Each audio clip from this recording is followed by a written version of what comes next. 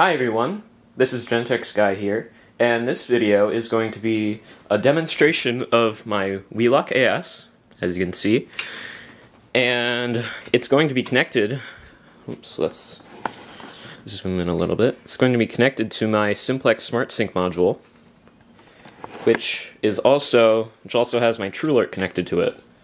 Now the reason why I have the SmartSync module and the TrueAlert is because Wheelock strobes can actually, they're actually compatible with SmartSync, so they can sync up with SmartSync strobes.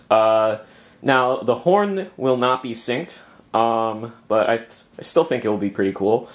One thing about this Wheelock AS, it's very loud. It's at least on par with the SmartSync Advanced. It may even be a little bit louder. I haven't actually done any tests, but yeah. Also, at the time I'm uploading this, it is Halloween, so, yeah, happy Halloween to anyone who's celebrating it, and if you are going out and trick-or-treating, please make sure, you're staying safe with the coronavirus and everything. So, yeah, without further ado, let's get started.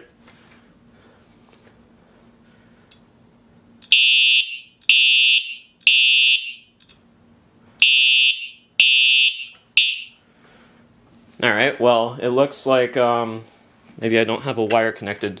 Oh, yep. Positive wire broke off. Alright, let me go fix that real quick.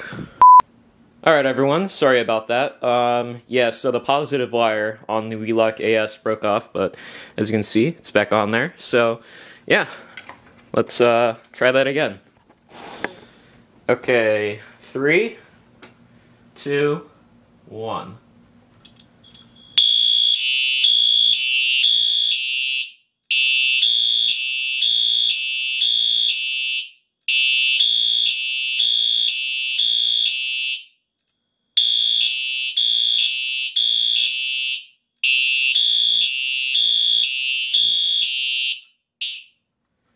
Alright, that's enough of that.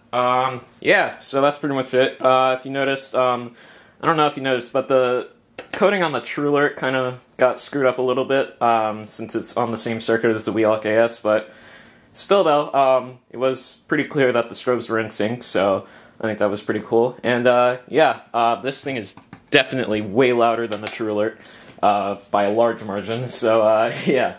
Anyways, thank you all so much for watching. Have a happy and safe Halloween if you're celebrating it, and have a great day.